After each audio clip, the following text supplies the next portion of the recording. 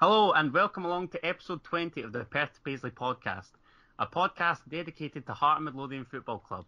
Despite no match of the weekend there, it's now 8 straight wins for the Jambos, and I'm one of your hosts, Adam Kennedy, and joining me to discuss all Maroon matters, as always, is Mr. Daniel McIver. What's happening, Daniel? Not bad because, guess what, Adam? Scotland have qualified for an international tournament. It certainly is. It's a minor miracle. But obviously, delighted to say that yet again, for the third week in succession, we've happened to secure a special guest. A first for Perth Paisley. It's our first non-Hearts supporting guest. This young man is one of the best people I've ever met in my puff. He's a journalist for Inter Milan-based site SempreInter.com, a Dunfermline athletic diehard and pure championship podcast host, along with being one of Fife College's most handsome alumni. It's Mr. Cammy Anderson. Cameron, how are you? I mean, I don't think I've ever been introduced better than that before, and I think someone will struggle to introduce me better, but absolutely grand, boys. Delighted to be on. Excellent. You've never given me an intro that good. No, because I mean, it's just basic, isn't it? It's just us two mugs every week. Cammy's, wow. Cammy's giving us some expert insight. Wow.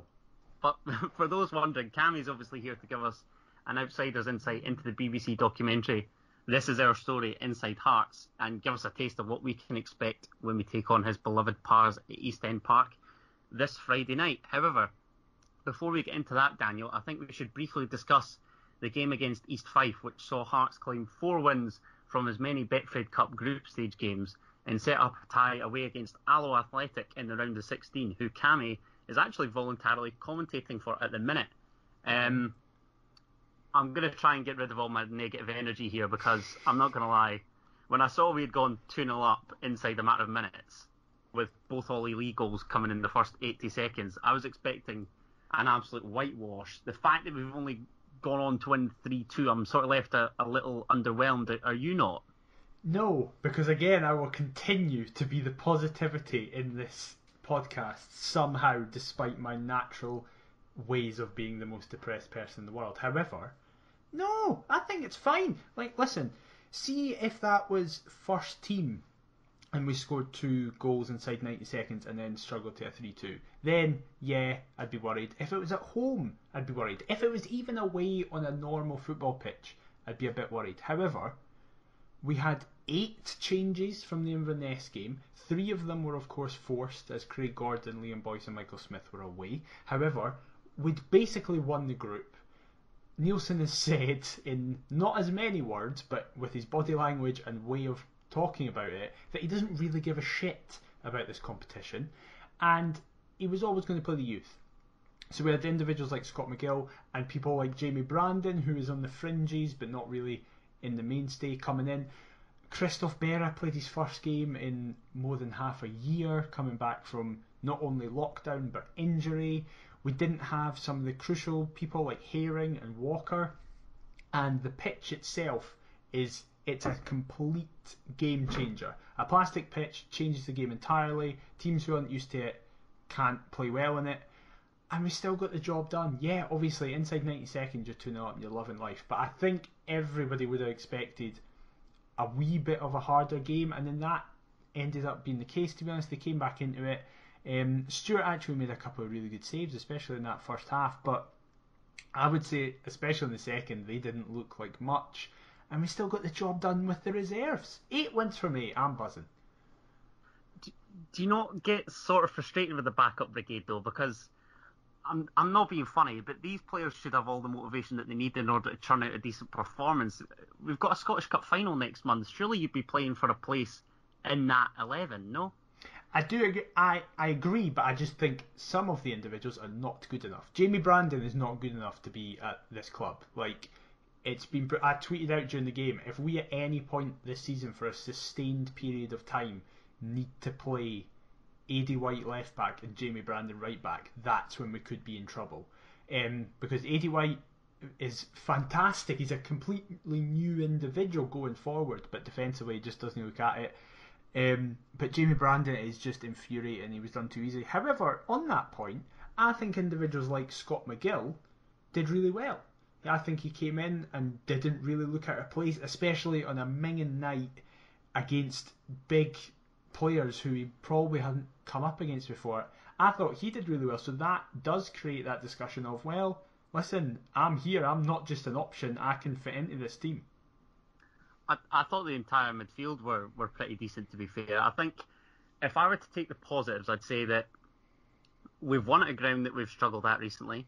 We've won all 4 games in the tournament that we've struggled in the past few seasons of, ever since the group format was arguably introduced again. And we've obviously been seeded and handed a fairly decent draw for the next round. I think midfield-wise, Ollie Lee's brace is great from a personal perspective, but his second goal is the perfect example of why zonal marking for me is a load of absolute nonsense. And Andy Irving's goal was yet another goal of the season contender. I think, other than that, I don't know. There's not a great deal I can be positive about, to be honest. I thought the goals that we conceded were horrific. A rebound where we don't track the runner, and a long ball over the top, which sees their striker bear down on goal. You obviously touched on Christophe Berra, who played his first game for about 10, 11 months, because obviously he had his loan spell at Dundee as well. Now I can see why he made that loan spell move. I just felt as though East Fife could have grabbed themselves a couple more in that first half, particularly. And against a better side, we probably would have conceded. I think I just thought it was pretty dire, but maybe I'm just moaning for the sake of moaning. Like you say, we're through, and Robbie sort of downplayed it in his post-match presser, didn't he? Because he was talking about qualification for the next round, winning the group, hoping to try and top it and to get seeded, and he mentioned the rotation, like you say, so I guess in that sense, it's job done. That is the thing, like, it's not like he just went after it, oh, that was exactly what I wanted. He said it wasn't good enough, but especially in the last 18 months, we've been complaining about all these things and going, and we didn't even win. But the fact that we can complain about all this and we still won, for me, that's the most important thing. I'm not going to get too annoyed about the reserves playing East Fife and still winning. No, I guess not. And do you know what's mental? I've only just thought of this now, but if we get a result at East End on Friday against Cammy's beloved Pars, we'll have already equalled our league wins from the entirety of last season. How depressing is that? I kind of forgot about that stat, to be honest. And half of them came against Hibs, I know, that season. It is just a testament. That's what I mean. Like, yes, we can discuss the fragility of our defence, for example, against East Fife. We can discuss the performance. However, I said at the start of this season, if we win every single game 1-0 and it's a poor performance, I don't really care. I just want to get out of this league, out of this situation. And so far we're doing that, and we haven't even had to win games just 1-0. We've won games 6-2, we've won games 3-2, we've won games 3-1 and stuff like that. So when you compare it to the past, especially, as I said, 18 months, it's night and day. Yeah, it's understandable. But of course, as some listeners are aware, we record the podcast on Monday nights, and recent Monday nights I've seen us showcase that entire last 18 months or so. No, last season even. Yeah. But it feels like longer. So obviously last week's with Jordan Allen was before the first episode of the brand new BBC documentary titled This Is Our Story Inside Hearts. I want to take it back to the beginning of that first episode. Before it shows anything from the Rangers game, which obviously proved Craig Levine's last as Hearts manager at Tynecastle, Anne Budge herself said that football players come out here to win games. Craig Levine then goes on to blame the injuries for the most part, but admit that he couldn't put his finger on why Hearts were underperforming. Why, from an outsider's perspective, Cammy, do you think that Hearts struggled last season? Craig Levine being manager would probably be the simplest answer. I mean, I can't help but feel sorry for Levine, even from kind of the outside looking in. The way he spoke, fair play to him for admitting like he never done very well in that spell. You could clearly see he was really wanting to do his best for the club. It's clearly a club that he holds close to his heart, and for a multitude of reasons, things just didn't really pan out. Obviously, few signings maybe didn't pan out how he expected them to. Tactically, well, yeah, wasn't fantastic.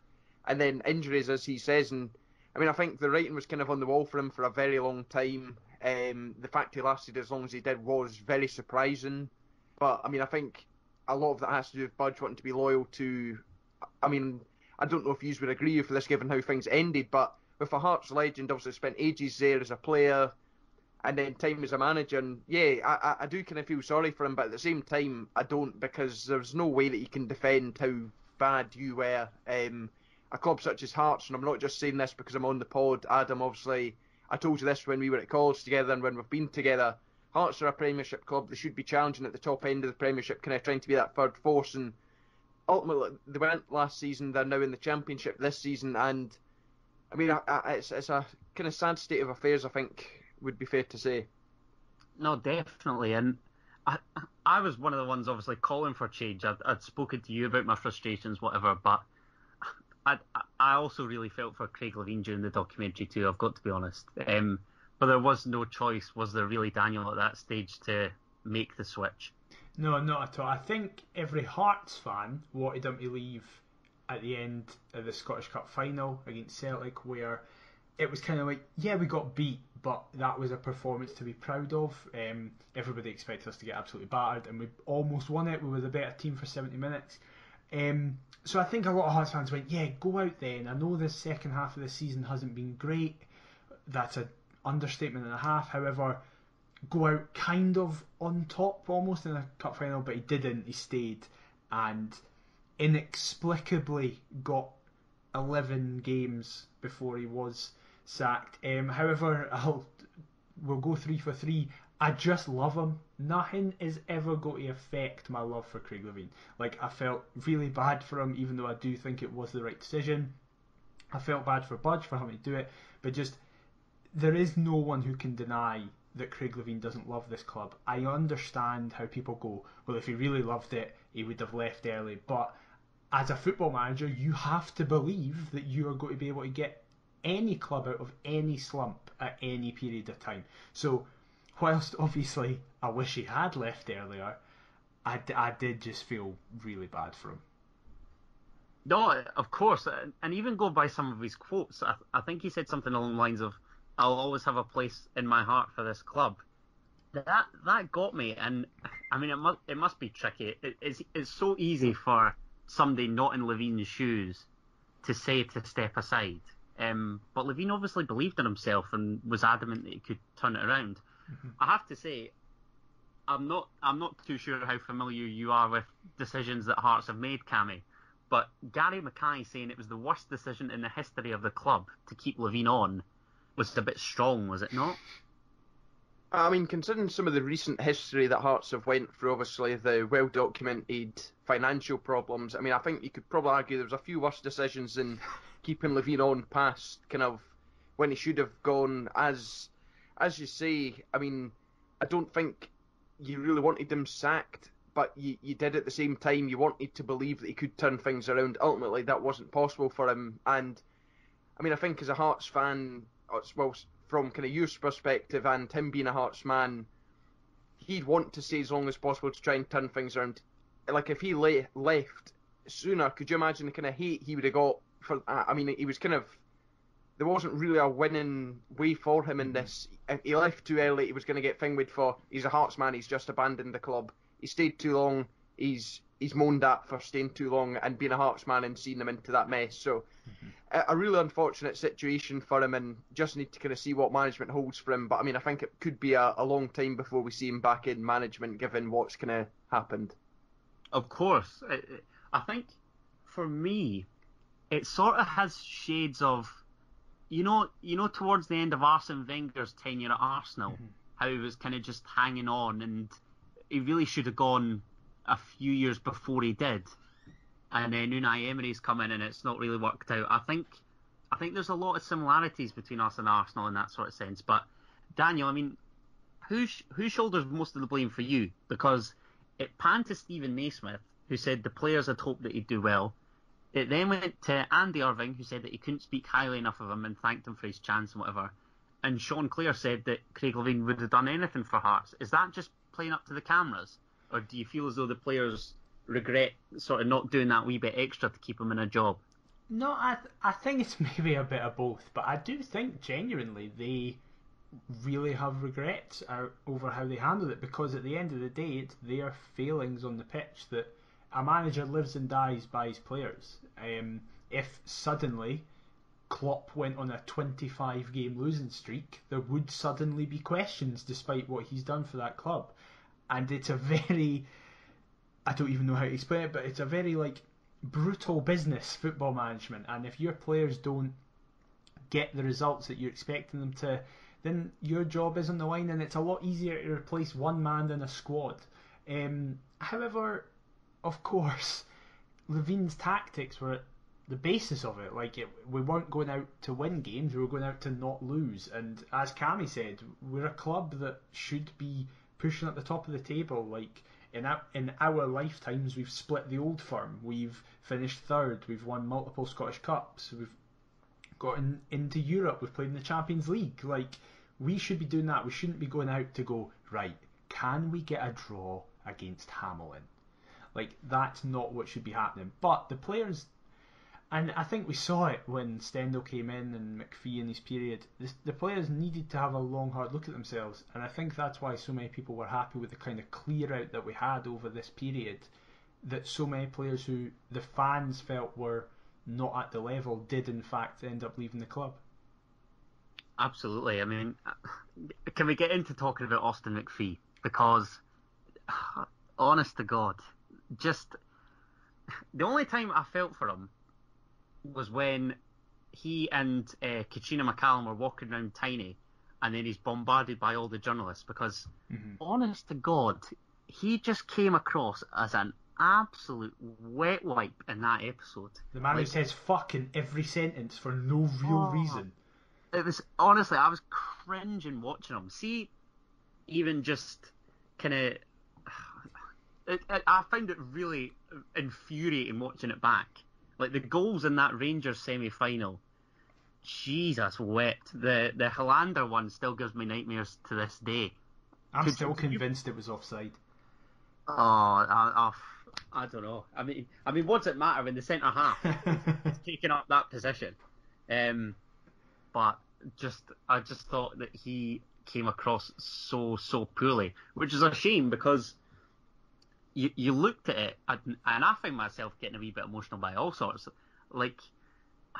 I miss going to Tiny to watch Hearts, of course, but it seems as though there's a whole host of characters off the park that make Hearts as well. Gary Locke, he is just the epitome of Heart of Midlothian. He came across like a total hero. Well, that's the thing I wanted to ask. I actually wanted to ask you this, Cammy. How did you feel Gary Locke came across? Because the Hearts fans' reception has been that, oh, we love him to pieces. However, I can also appreciate he was very much the David Brent of this situation, and I want to know how a non-Hearts fan viewed him in that episode. I mean, I think he's right in saying he is kind of Hearts through and through, and that's certainly how he came across from me watching it. I mean, just the way he kind of spoke, and I mean, there were some kind of funny jokes along the way, and it did kind of seem like a bit of a gimmick at times, just kind of oh, right, go and record in the hospitality suite and say a wee funny thing. There were some wee bits, but I mean, what a guy. I think all clubs can have that guy, and obviously someone who has a long history with the club, and I think he came across really well. Probably one of the best kind of performance stars of the show, if you like. Going back to McPhee, I completely agree. I think he was a bit of a weirdo, in all honesty. I mean, when you look more like a drummer from a punk rock band than a football manager, just bit of an oddball, Tim. But Gary Locke, to me, came across fantastically well, and you could really tell just how much he loved the club, kind of on a similar level to Craig Levine. And obviously, it was quite nice how he was really heavily focused on, despite him not really playing all that big a part in Hearts these days. It's obviously there was the whole thing about the manager changing and stuff, so they couldn't exactly speak to the manager much. But to include someone like that, I think that certainly made it more relatable for Hearts fans who know what Locke kind of means to the club and what the club means to him as well. Mm-hmm. What about his German after Oh, Stendhal? he was so proud of himself. He was like, listen, like, this is my moment. I'm going to speak German, and everybody's minds are going to be blown that a guy from Bonnerig can speak German. Honestly, I have no idea what Lockie does, but whatever he does, he absolutely smashes it. He's just a total hero. Even that Rangers game, though, I couldn't believe the detail that the security cameras could pick up. I mean, we talked about terrible decisions. Could the decision perhaps be spending our money elsewhere rather than that little room showing all the cameras and the flag that said Budge and Levine stole our club? I mean, no, you have to legally have that level of setup, and when you're a club the size of us, you need to. If we didn't have a setup like that, I'd be very, very worried. I think, yeah. I mean, even going back, not necessarily the Rangers game, but even the St Mirren game. I mean, Sean Clare spoke during the Rangers game, or sort of before it or whatever, saying that at home the fans get behind the players. Is that a reason that we struggled, Daniel, due to the lack of atmosphere in the so-called lesser fixtures against your St Mirrens and whoever? I mean, it must do something, because our away record in the last 5 years is absolutely dreadful. We are just terrible away from home. However, there is also that argument of, because, for example, everybody this season is speaking about the positives of no fans is Craig Whiting, because it allows players with low confidence to get confidence, because you don't have fans on your back every single time you make a wee mistake. And let's be honest, you and me know, especially as we were there first hand, even if it was 2 minutes in and somebody made a bad pass, because of the situation we found ourselves in and how terrible the results were, it was immediate. That was it. The fans were on their back, rightly or wrongly. But so that, I think, could have a really negative way. But when the players are saying it's a positive, then it should be a positive. Like, if the players are saying to themselves, this is good when we're at home, then they can't simultaneously go, oh, but listen, it's really hard to play in front of Tynecastle. It's like, well, make up your minds. No, that's true. And I think even during that first episode, there was a huge importance placed on the St Mirren game with this, obviously all the remembrance stuff and the fact that we hadn't won at home that season yet. And that was obviously, I think, one of only 2 home victories in the league. So, I mean, I won't give Austin McPhee, I'll give him next to no credit regarding his cameo on the documentary, but I thought that his team talk pre-St Mirren was good. See, I didn't. I thought it was really staged. I just felt it wasn't genuine. I just thought he was like, he knows there's a microphone in there, so therefore he's going to say stuff. Cammy, thoughts? I mean, I'm going to agree with Daniel here and say that was massively staged. I mean, I think with a lot of these documentaries, managers are watching what they're saying, and there probably will be right, you can come in, you can record this, I'll say something good, and then they say something proper once the camera's moved out the way and stuff, because a lot of these things in these documentaries do need to stay kind of secret, if you like. Obviously, they weren't exactly in every meeting that Budge had with managers or whatever, and rightly so. And I mean, I think that was the same with team talks as well. It's not fair for managers' team talks to be kind of put out there. Obviously, they're probably going to be saying kind of similar stuff, and the language is probably going to be a lot more different than kind of the stuff that was on the telly. But yeah, I felt very staged to me. On that point, actually, I've seen a lot of people be like, it's really annoying that we can't see more about the training. It's like, we didn't give permission for that, because similar ilk to what Cammy just said about the team talks, I know there's documentaries like the All or Nothing ones with Spurs and Man City, and kind of the Sunderland Until I Die, you saw a lot more in depth with the players, and you saw kind of the day-to-day stuff and what they were doing in really detailed training. We can't do that because we just clearly went, nah, because we don't want that getting out. Well, I mean, let's go into the players, because I thought Connor Washington seemed a bit of a joker when he was on the physio bed. I thought it was such a weird bit. I thought they didn't do anything with that. No, I know. He and Craig Halkett just discussing their injuries, I thought was kind of needless, but I mean, watching Big Uchi on the right wing again was some laugh. how infuriating was it when Austin McPhee went, when he was claiming that Ollie Bozanic was one of the best players at the club on second balls and his long-range shooting. In fairness to Ollie Bozanic, his last 5 games, his long-range shooting was outstanding. What? Because of his goal at Easter Road? Yeah. Oh no, I found myself actually getting angry at that. I mean, how could he have ever thought that he got the job or would get the job? That was the bit I didn't like, where he kind of jokingly was like, he was just kind of like, hey, maybe we don't need to do any more interviews. I was like, after that Rangers performance, you say that? Oh, it actually really angered me. He was like listing off all these facts and claiming that he's got a good record as an interim manager and saying, oh, maybe I should stay in that role. No, we don't want you here. I mean, Cammy, Budge obviously spoke about, you know, the amount of applications. I think there was something like over 70 applications with some really big names to people nobody had heard of. Brian McLaughlin had mentioned Roy Keane and Davy Moyes being linked with the vacancy back then. Do you seriously think that Hearts could appoint names of that calibre?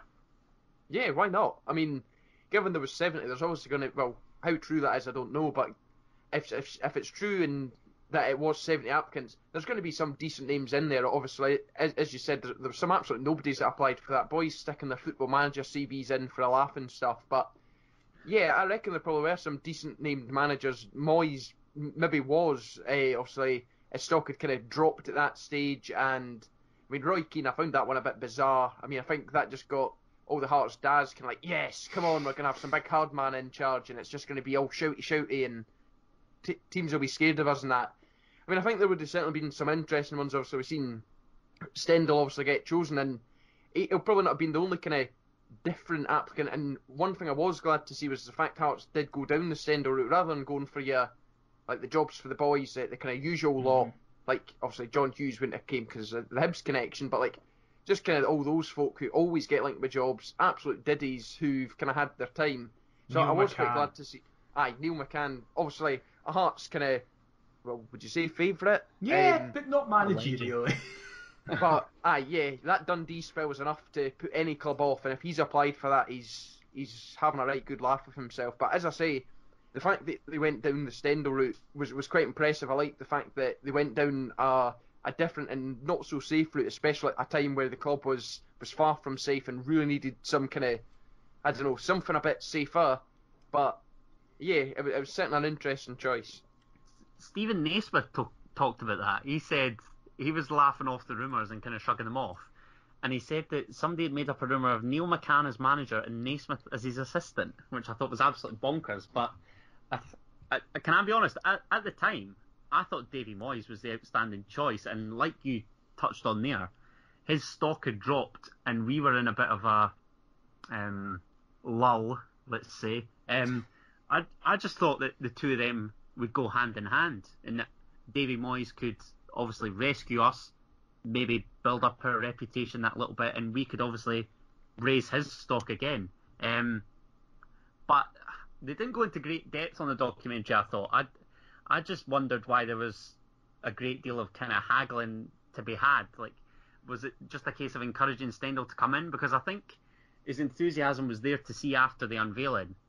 But I am really gutted that it didn't work out for him, to be honest. Oh, that's been... I mean, as we said earlier, we're recording this literally, currently, an hour before episode 2. And I'm just going to have PTSD going through this episode because it's going to be the Stendhal episode. And I've never, ever wanted it to work out for a manager like Daniel Stendhal. That 15 minutes or something at the end of that first episode with him being back in, it all came flooding back, and how much I miss him and how much I loved him immediately, and just he is the definition of right guy, wrong time. Because if he had his players, I think we would have been quality.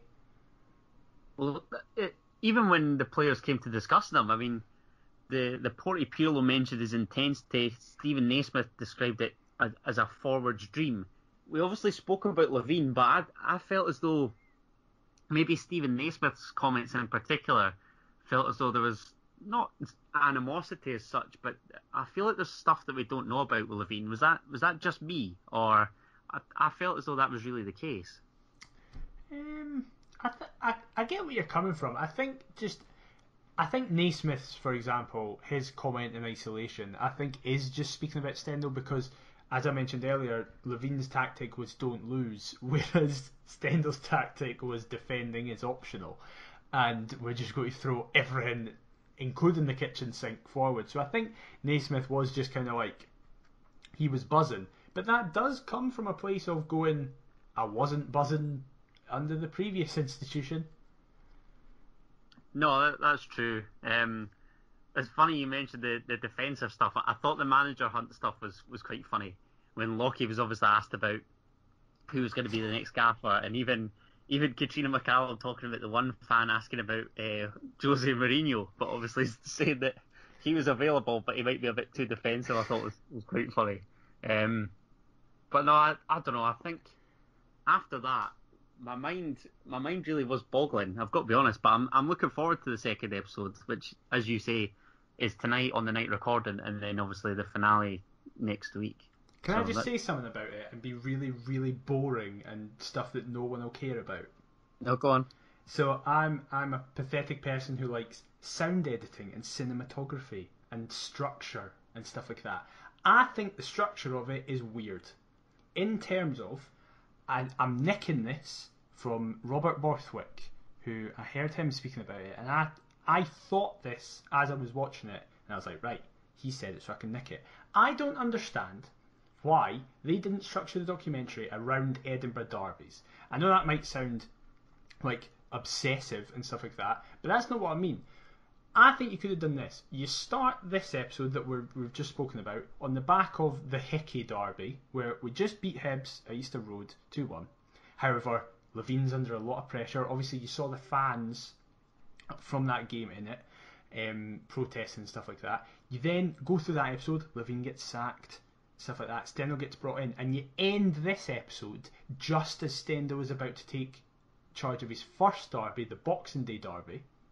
Second episode starts, it's the Boxing Day derby where we get beat, and it just shows you how the club was at an all-time low, blah blah blah. That episode finishes just as Stendhal's won the derby, the 3-1 derby away at Easter Road. The final episode starts as lockdown hits and we get beat by St Mirren, and then the ending could be Nielsen beating Hibs at Hampden, and it ends on a positive note going forward. It's not a bad shout, to be fair, although I think, I don't know whether the BBC are prepared to be bombarded with Hibs fans, and, you know, there'd probably be some, like, accusations of some agenda against Hibs, and that's probably the only reason why. That's already getting said, though, so it doesn't matter. Right. Oh, definitely. Where did you see that? I've just seen, because basically, let's be fair and honest. This is kind of a Hearts propaganda piece in the sense of a lot more scrutiny and harshness could have been put on even just that first episode. More scrutiny could have been put on the Levine situation. We could have actually seen Levine getting sacked. We could have seen more people hounding Budge for taking ages to get a manager. We could have seen more of the fans being angry. However, it was kind of presented in a way of like, oh, we're all chugging along and doing it, and the fans are a wee bit annoyed, but we'll get through it, it's alright. So as a result, I've just seen loads of non-Hearts fans saying it was quite boring because all the explosive things you expected to have happen didn't really happen. Cammy, when did you tweet out about it being boring?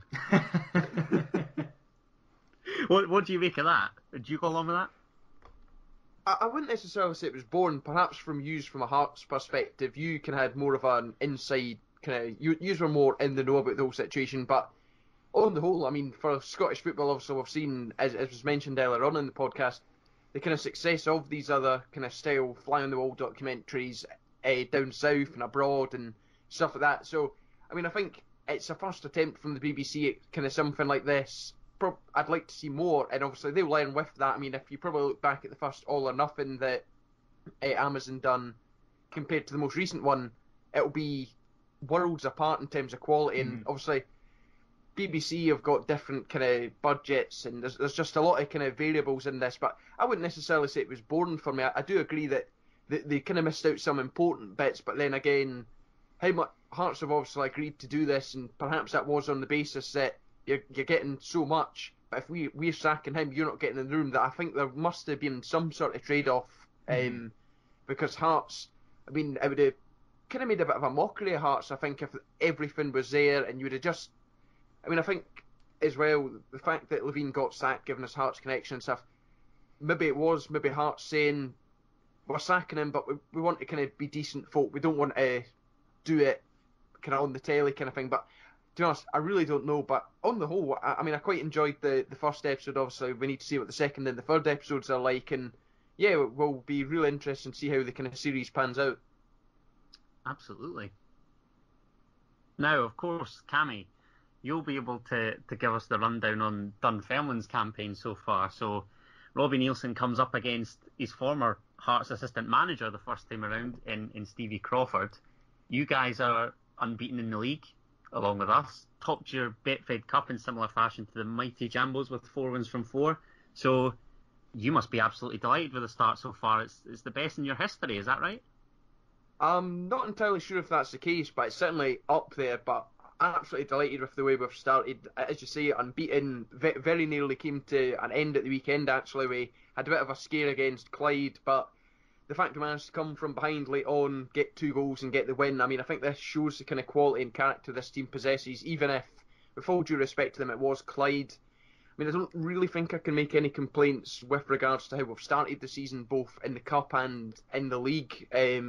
If I was to be really, really picky, I think I'd maybe moan about the draw against Ayr, but I mean, I think that would just be going a bit far. We didn't really deserve anything from that one, a really dull game. We cancelled each other out, and as kind of games at Somerset between the two sides are, they're typically really hard-fought matches, very little in them, and yeah, that's probably the only real negative point of the season so far, if I had to be really picky, but massively positive start for us so far, and long may it continue as far as I'm concerned.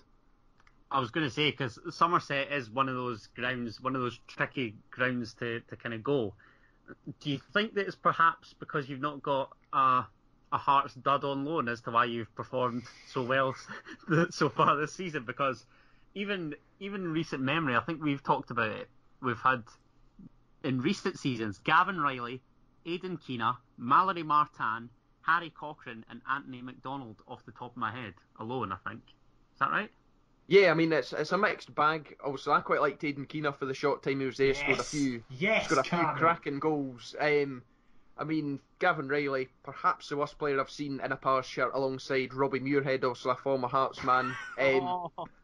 Then, also Mallory Martin, divided opinion. I thought he was cool. He just kind of strolled about, was slow, and I mean, I can't remember who it is and what game it was, but there's a gif of him getting absolutely bodied and he goes flying. It is one of the funniest things, I think, from that kind of rather forgettable season for the Pars. And I mean, Harry Cochrane was rotten.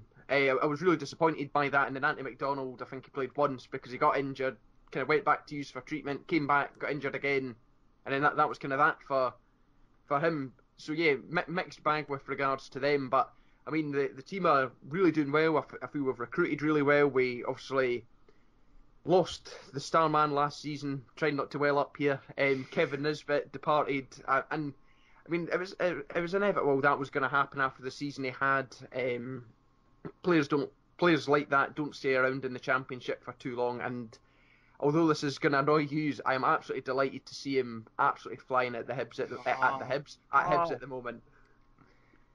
Well, it's funny you mentioned the recruitment, because I think outsiders looking in, myself included, have been impressed. I know that you're obviously a realist. What were you kind of hoping for at the start of the season? Were playoffs a minimum for you, or could you have foreseen a potential title challenge even? I think the playoffs was the absolute minimum that we had to achieve. Obviously, last season we missed out on them, and we've kind of always, since our kind of return to the Championship a few seasons ago, we've always kind of been there or thereabouts, with the exception of one season. And I mean, I think that was always the main goal. I think if we could have given it, well, if we can give a good chance for the title, fantastic. But that's certainly not the main goal that that we've got. I mean, we've started the season really well, but even still, it's far too early to say if we can truly challenge ourselves for the title. We made a really good start, and I mean, if you ask me again in a few weeks, kind of form continues, that might change, but I think it's hard to see past yourselves for the title. As much as that pains me to say, obviously I want to see the Pars do well, but the Hearts team is far above the best kind of equipped team in the league, biggest budget, and some players who could quite easily play in the Premiership. And I know a lot's kind of been said, a lot of people have said it's a Premiership squad, and a lot of that team is the team that got relegated last season, but even still, you look at Naismith, you look at Halkett, you look at Craig Gordon, Boyce, and that's only naming a few of them. They're players who could easily play at the level above. Granted, last time out it never really worked for them, but yeah, I mean, a fantastic squad, and it'll be a really interesting challenge. Obviously, there's another team kind of made a fantastic start in Fife rivals, Raith Rovers. Bit of a surprise start from them. I don't think I was really expecting to see much from them, but they've come up and really shown that they're championship quality, and maybe a bit early, but perhaps a bit of a dark horse, because nobody really expected them to do well at all, and they've started the season fantastically well.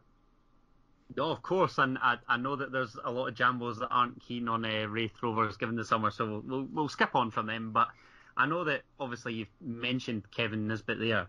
How big a blow was it for the Pars to lose him? I know that there's a lot of Jambos that would have loved to see us sign him.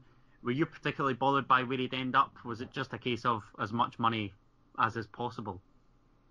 I wasn't too bothered. The only place I was kind of saying no chance was Dundee United when Robbie was still there, and that was kind of due to his comments in the kind of January transfer window. I think they kind of made bids, and obviously we knocked them back, and then as the kind of end of the season, well, when the season was curtailed and the kind of transfer window was close to opening, he was just seeing a lot of comments, and he just came across like a total dick, to put it kind of nicely. And yeah, Dundee United have taken a few players off us in recent seasons who've done well, and to have seen him go right along to Tannadice would have been a sore one.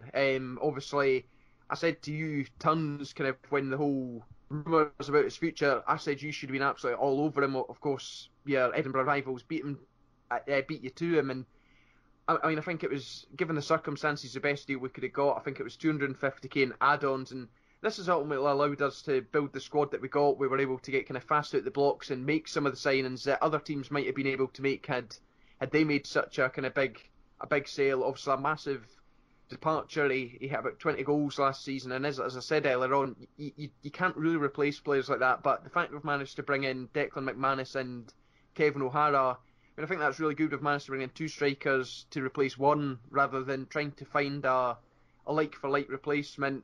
McManus and O'Hara definitely not as prolific as Nisbet, but two players who I think can certainly make up or maybe even surpass the kind of goal tally that Nisbet made last season on his own. This season, McManus has 3 goals and 4 assists in 8 games, and O'Hara's got 5 goals in 8 games. So they've certainly started life well. Obviously, McManus in his second spell for the club now, and O'Hara obviously just joining from Alloa in the summer. And yeah, quite chuffed with that. Obviously, they're not Kevin Nisbet. There's very few players who could be Kevin Nisbet.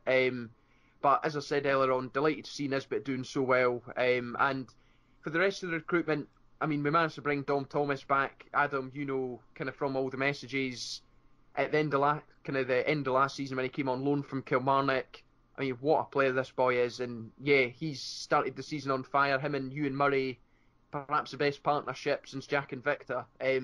Just absolutely superb, always combining, and yeah, really chuffed with it. Another notable signing would be Stephen Whittaker, obviously former Scotland international, really experienced head who's kind of coming in, replaced Paul Payton in that experienced role, and like a team with a lot of young heads. And then we also brought in Paul Watson from Dundee United, who obviously won the championship last year, and then we've also got a Welsh international in our team, and Owen Vaughan-Williams in goals, who's been solid thus far. You obviously mentioned the squad there, and you touched on Ewan Murray, who's just coincidentally won Championship Player of the Month. Stevie Crawford has obviously won Manager of the Month. That must just be a massive boost for the Pars going forward, with some big clashes to come even.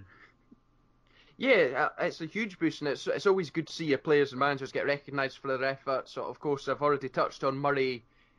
Captain fantastic. He has been, in fact, I think he might actually be our top scorer this season, perhaps combined with McManus. He just, every corner we seem to get seems to be on his head, seems to be in the back of the net, and mean, long may that continue. As far as I'm concerned, it's been absolutely fantastic seeing him and Dom Thomas kind of link up how they have. Murray spent a lot of last season out injured. He took a really sore one against Queen of the South early on, which kept him out for a long time. And by the time Dom Tom was in, and yeah, there wasn't really that time to kind of gel together, but they've certainly kicked it off really well this season. As I say, almost every set piece seems to be Dom Thomas right onto the head of Ewan Murray into the back of the net. And I mean, teams haven't really been able to stop this. Queen of the South tried in a recent match. They let Murray score a header early on. They then kind of realised, right, we can't leave him. So then they left Paul Watson open. Paul Watson then scored later on. So certainly set pieces are something that we've had great success from this season. And that's largely due to Dom Thomas actually being able to deliver a corner. For years at the Pars, we have had corners hitting off first men, corners going over absolutely everyone. And yeah, to have someone that can actually hit a set piece is fantastic, and we're reaping the rewards of that. Don't even get me started on corners. Honestly, the biggest bugbear of mine going to the football, I think they're certainly up there anyway. But you've mentioned, obviously, the duo up front in McManus and O'Hara, and I've seen Dom Thomas gain rave reviews from some supporters on social media. What do you kind of see as the key battles on Friday evening? I think one of the key battles for me will be kind of what I've just spoken about, Ewan Murray versus Hearts at corners. I think it's going to be a tight one between two sides performing very well. And if Pars can get set pieces, they'll look to take full advantage of them. I think if you can mark Ewan Murray really well, that certainly is a real blow to the Pars. Of course, we've got Declan McManus and Kevin O'Hara who can score, and we've got Dom Thomas who can obviously create. But yeah, Ewan Murray versus yourselves at corners is going to be a key battle, at least from a Pars perspective. Then another one for me is Dom Thomas versus whoever you will line up at right back, which I'm presuming will be Mikey Smith. Now, Mikey Smith is a player who, since coming into the Championship, has really impressed me. A solid 7 out of 10 each week. You know what you're getting from him, and whilst maybe not as attacking as your Stephen Kingsley, and certainly not providing as many goals. Of course, he got that goal against Dundee, the first goal in the Championship. He's really solid, and we kind of seen his playmaking ability as well with his long ball against Arbroath. That was a game that I felt he's really struggled in and really underwhelmed in, especially after that Dundee game. Really nice ball to him, and Whiting, as you touched on earlier, he's doing really well at the moment. Obviously had a good kind of wee loan spell at Arbroath last season, and you know what, I'm quite glad to see him.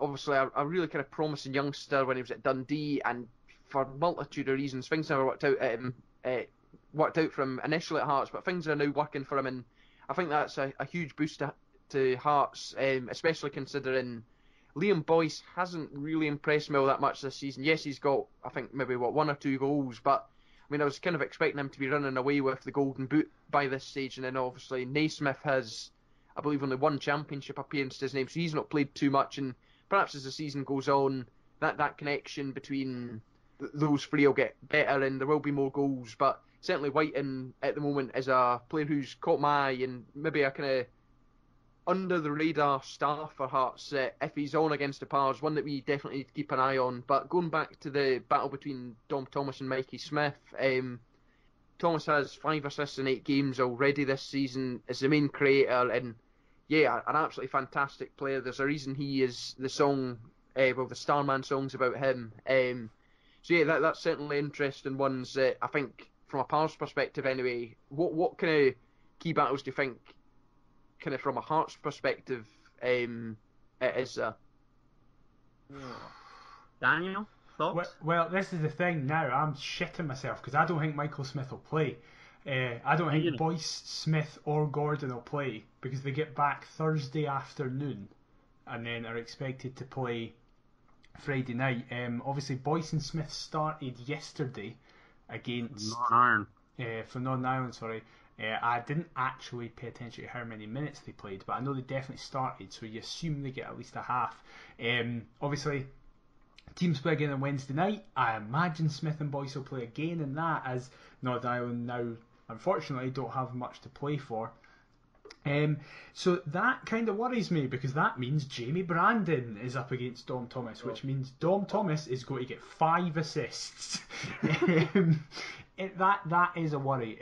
However, on the flip side, I actually think Craig Halkett could have a really, really good game against Murray because I felt that Halkett and Popescu this season, I said last week, Popescu is a complete bomb scare, scares the shit out of me, and I love him for it, because I just want to see what he does. Like, he's one of those players that I'm just like, oh, I know that you're probably going to lose us a goal, but you could also score like a 40-yarder, so keep you in the team. Whereas Halkett, this season especially, has kind of been the player that, as Cammy hinted at, we wanted him to be last season. I feel he's come in, been really composed. He's had the captain's armband on more than one occasion, and he's just kept everything really simple. And what's been big for me is his man marking seems to have really improved. His positioning, he seems to now actually have an understanding on how to play against strikers, especially strikers that play off the shoulder. And I think if Nielsen does go, right, Craig, you're on Murray, I think it could be a really good day for us, but it means that Halkett will have to be at 100% concentration at all times.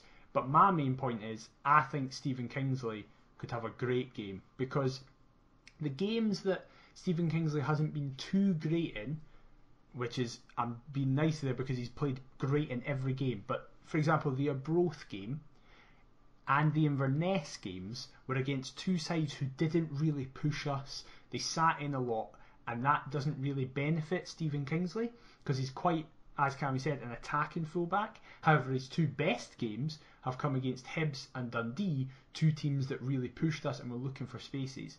I think Dunfermline will push us and look for spaces, because I think they'll go, listen, we've got a chance here, we're playing as well as them, there is no reason that we can't win, especially because, as I said, I don't think Craig Gordon will play.